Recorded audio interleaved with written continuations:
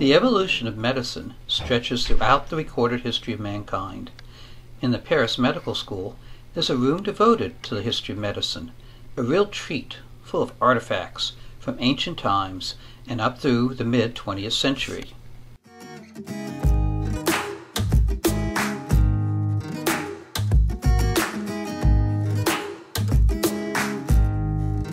Asclepius, half-mortal son of Zeus, was the Greek god of medicine. Hippocrates, considered the father of medicine, healed with words, herbs, and knives.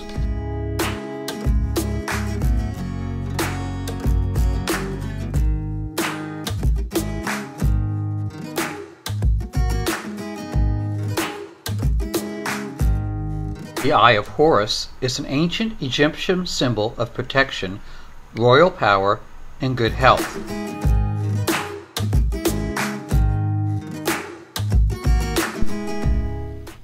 Gallic oculists were famous. They removed cataracts and cured with elaborate eye washes.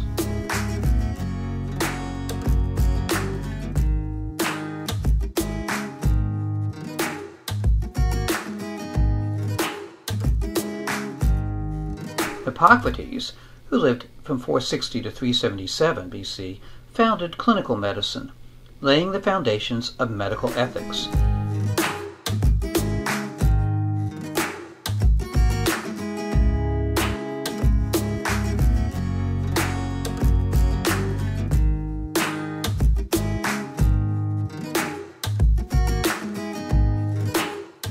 At the University of Medicine of Paris, the first dissection was performed in 1407.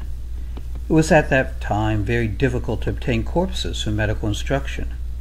Anatomy lessons were actually considered as sacrilegious violations and aimless cruelties inflicted by the living on the dead.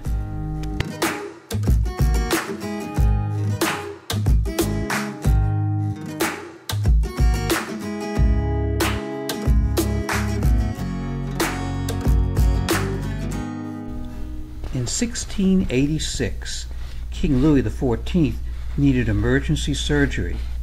It was successful, and from then on, the king put his trust in surgeons. The foundation of the Royal Academy of Surgery in 1731 allowed the surgeons to separate themselves from barbers, with whom they had been united in the same guild since 1660.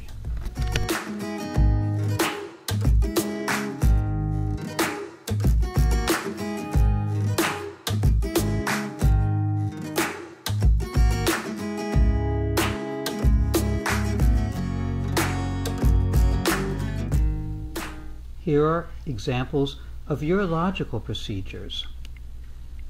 The urologist will insert these long instruments through the penis into the bladder to extract stones.